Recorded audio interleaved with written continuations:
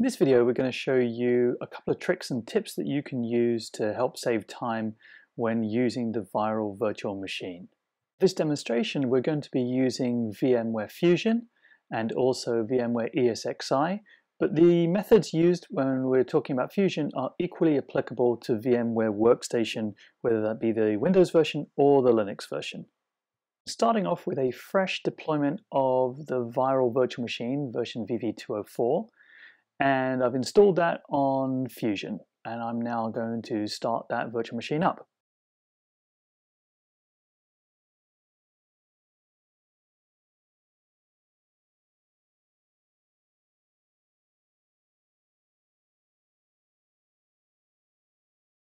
Virtual machine booted up, I'm now logging in, and I want to get the IP address of my virtual machine.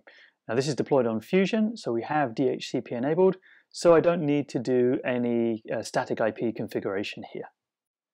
Now I'm going to use my web browser, pointed at the IP address of the virtual machine, to access the user workspace management page. Once I'm logging in, what I'm going to be taking a look at is the SALT key, the SALT status tab. So here we can see that this system is unlicensed. So I'm going to be resetting my key. I'm entering my string, setting an email address, and also the SALT masters to which I'm going to be talking to. And then also entering the complete private RSA key data into that field. So we're going to remove what's there, put in the new key, and then hit reset. So the reset's completed now. And we're just pressing the check status.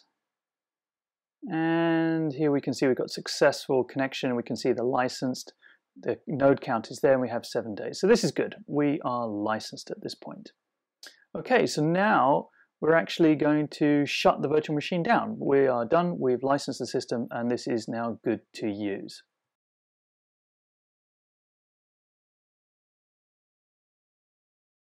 So this image is now going to form our baseline installation. So I'm actually going to sit there, I'm going to rename it.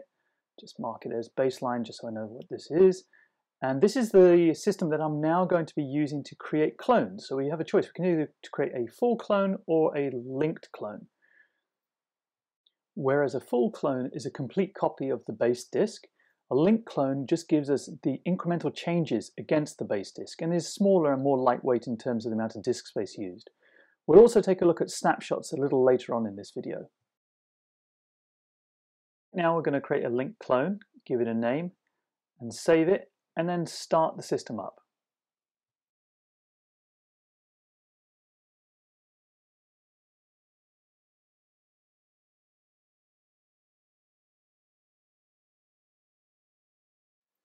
So we've started up our clone, logging in, and we're just checking the IP address that's going to come up. And then I'm going to take my web browser and point it to the IP address of that virtual machine.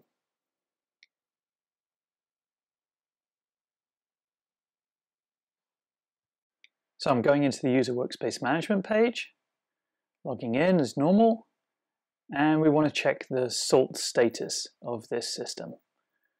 So we're clicking on the SALT status page, and here we can see it is licensed, and we're checking the status.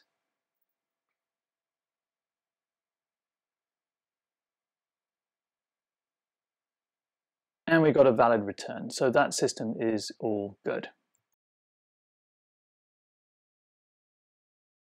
I'll make some changes to my clone. I'm going to add a couple of new projects. So going in add, and just going to set up a new project. So test 1, set the password,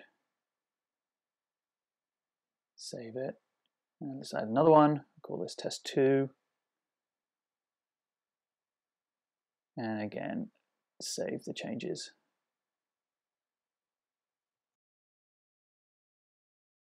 Key thing to remember about these changes is that these are being made against our clone. So I'm now going to shut my clone down and then destroy it, because I can just clone a new instance straight off my baseline disk, bring that back up, and I'm back to an operational state immediately. So there we go. We're going to delete it. Done. Clone again. And I'm back to the beginning again, ready with a fresh system to deploy. I'm going to take a look at snapshots, which can be used in conjunction with clones. They are not mutually exclusive. So here I've got my clone. I'm now going to snapshot it to create a baseline. So this is just literally a frozen capture of the state. So just call it baseline and say take. All right, now I can start my system up. Off we go.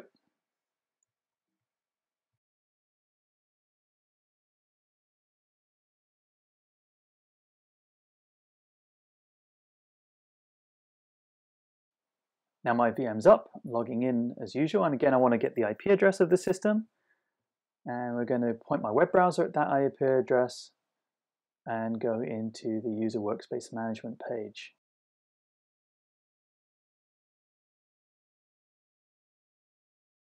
So when we take a look at the projects tab, because we had rolled back to our original baseline, obviously the projects that we created are gone. So test 1, test 2 don't exist. So I'm going to just recreate that.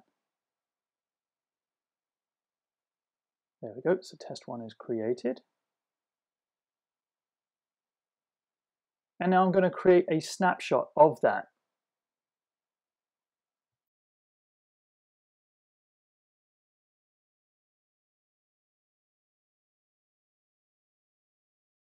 So now I'm going to go back in and add that second user, test 2. Remember, this is after that snapshot's been taken, so there it is, test 2. And setting the password, and we're saved. And there we have test 1, test 2. Taking a snapshot, I can roll back to that previous state by selecting the snapshot and say deploy to it. So do I want to save my current state? Like, no, don't care about that. I just want to roll back. Now this does take a bit of time, so I've speeded this piece up.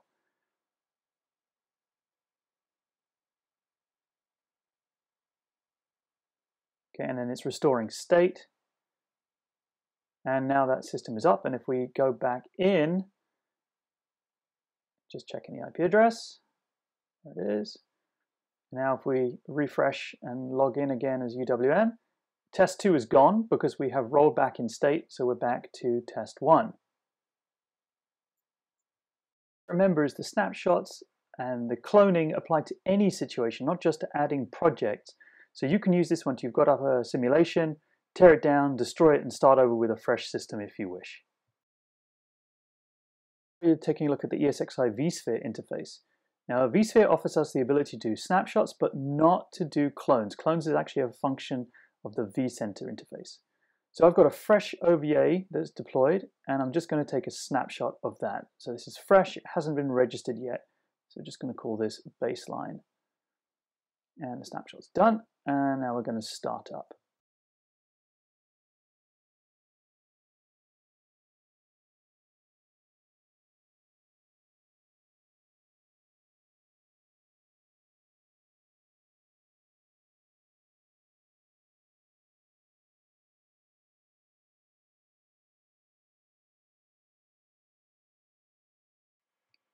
So with our snapshotted system booted, we're then, just as we've seen before on Fusion, we can then make appropriate changes, whether that's registering the sort key, whether that's adding new projects, disk images, whatever it is that we want to do.